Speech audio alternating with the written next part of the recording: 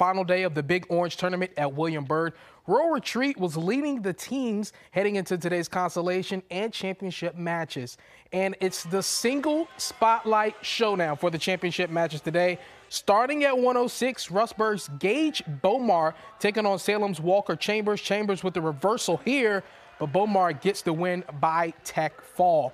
Next up in 113, Riverhead's Jude Robson versus Byrd's Derek Burton. Robson grabs the near fall early in the first period.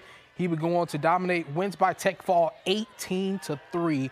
Over to 126 weight class, Lord Botetourt's Colin Sell versus Franklin County's Logan Arnold. Arnold with the takedown early. He would go on to beat Sell by decision. So here's a look at the top 5 team results. As of now, they're still out on the mats with a few other weight classes to go. Royal Retreat still leading with over 221 points, followed by Riverheads, Rockbridge County, William Byrd, and Orange County. Of course, we'll have more of this coming up tonight at 11.